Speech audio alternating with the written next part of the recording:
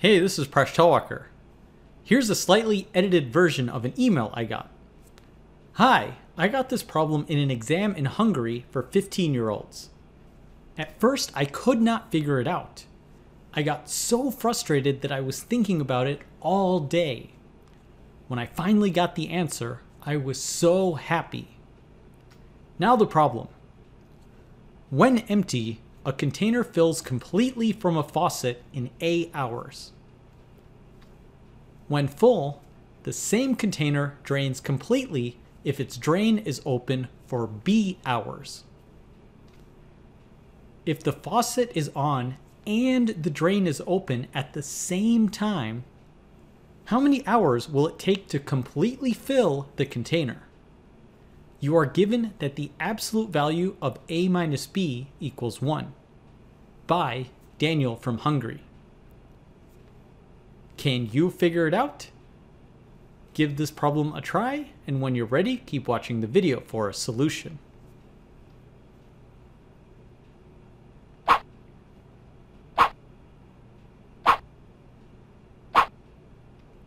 So I appreciate that Daniel didn't just send me an email asking me for help to figure out the problem, which I'm getting more and more of every day. I appreciate that he actually spent the time to work on it all day and try and figure out a solution. So how can we work through this problem? So I actually missed one of the cases, and Daniel pointed out that my answer was incomplete. The first case you should consider is if A is greater than or equal to B. This means it takes longer for the faucet to fill the container than for the drain to completely empty the container. In that case, the drain empties as fast or faster than the faucet, so the container will never get full. The other case is if A is less than B. In that case, after T hours, the faucet would fill T over A percent of the container, and the drain would empty T over B percent of the container. So the percentage filled in the container is the combination of these two fractions. We have T over A full minus T over B that gets drained. Now we want to solve for when the container is completely full to 100%. 100% is equal to 1. So we solve this equation to be equal to 1. We do this by multiplying both sides of the equation by AB. We then end up with TB minus TA equals AB. We can then factor out the T and then divide by B minus A to get T is equal to AB divided by the quantity B minus A. Now we also know that the absolute difference of A and B is 1, and in this case, A is less than B.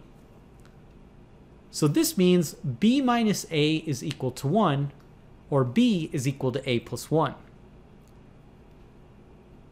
Therefore, the time will be equal to AB divided by 1.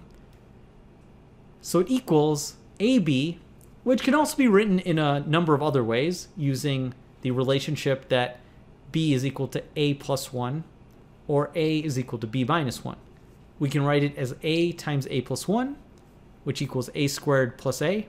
We can write it as the quantity B minus 1 times B, which we can write as B squared minus B, or we can just leave it as A times B.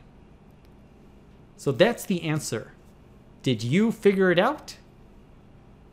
Thanks for watching this video. Please subscribe to my channel. I make videos on math. You can catch me on my blog, Mind Your Decisions. If you like this video, you can check out my books, which are linked in the video description. You can also support me on Patreon. If you have a puzzle suggestion or a math topic, you can email me, presh@mindyourdecisions.com. You can also catch me on social media, either at Mind Your Decisions or at Presh Talwalkar.